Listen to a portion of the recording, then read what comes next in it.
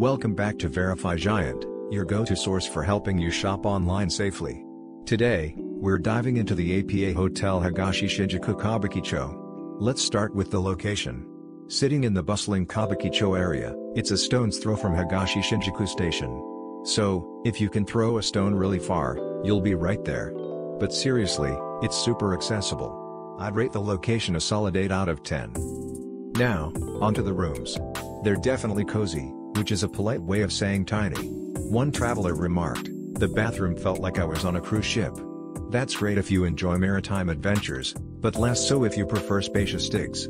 I'd give the room quality a 6 out of 10. Amenities? Well, there's free Wi-Fi, a buffet breakfast, and a 24-hour front desk, but no pool. I mean, this is Tokyo, not Atlantis. I'd rate the amenities a 7 out of 10, though a pool would have boosted that score.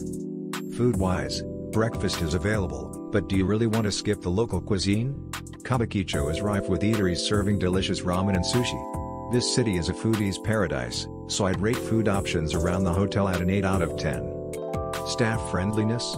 Here's where it shines. Guests rave about the helpful staff. One review said, "They made me feel like royalty, even if my room was a broom closet."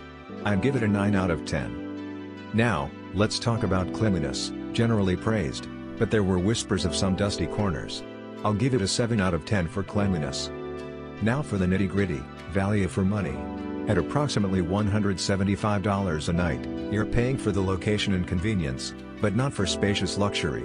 I'd rate it a 6 out of 10. Alright, tallying up the scores. Location, 8.